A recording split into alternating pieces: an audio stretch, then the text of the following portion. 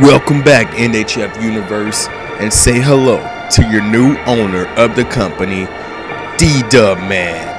Everything that you knew about NHF was a blur. All the actions that transpired in the other revival didn't happen. It was all a figment of your imagination. Shank never existed. All the champions are now vacated. Serve Up was never GM, but all of the people who were assigned during that last revival, it actually happened.